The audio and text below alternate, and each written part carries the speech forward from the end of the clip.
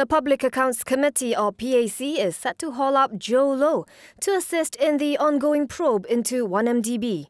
The PAC will question the businessman, whose real name is Low Jho, and his capacity as a special advisor to 1MDB precursor, the Terengganu Investment Authority, or TIA.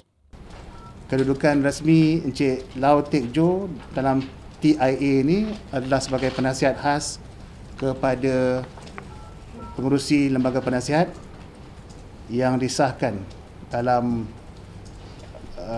laporan Ketua Audit Negara tadi. Kita juga bertujuan untuk memanggil semula juru audit Deloitte Malaysia, KPMG dan EY, Ernst & Young, untuk menjawab semula soalan-soalan baru yang telah timbul. Nur Jaslan says the PAC made the decision to call Low after hearing more from the Auditor General about investments made by 1MDB, including its deal with Petro Saudi International.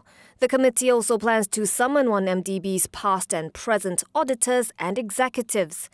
Nur Jaslan says only after all these people have been questioned, the PAC will decide on whether to call Prime Minister Datuk Sri Najib Razak.